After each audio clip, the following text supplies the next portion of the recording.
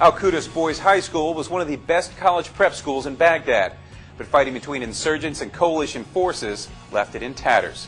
With guidance and nearly $570,000 from the U.S. Army Corps of Engineers, a team of Iraqis completed renovations earlier this year. Kevin Casey reports from Baghdad. Al-Quds Boys High School has taken a beating in this war. It serves 500 students in the Mansour neighborhood of central Baghdad. Before the war, that was a very upscale neighborhood, is my understanding. And that school had a very good reputation. It was one of the better-known boys' schools, high schools in Baghdad.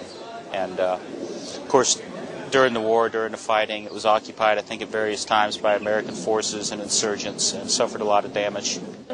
The windows were shattered and the doors were blown off. Even the blackboards came off the walls. After the rehabilitation, the school has become beautiful. Even the students have more desire to study and attend.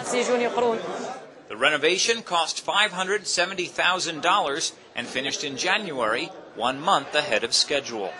The project was conceived through the PRDC, the Provincial Reconstruction Development Committee. So it was basically Iraqi concept.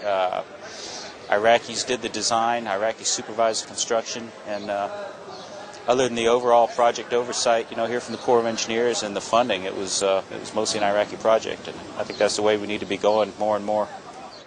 Witnessing the project has inspired 17-year-old junior Mahmoud Kassar. He hopes his grades will earn him a spot in engineering college. If I become an engineer, I will help to rebuild Iraq. I will repair the buildings the insurgents have damaged. With God's help, they will be good as new.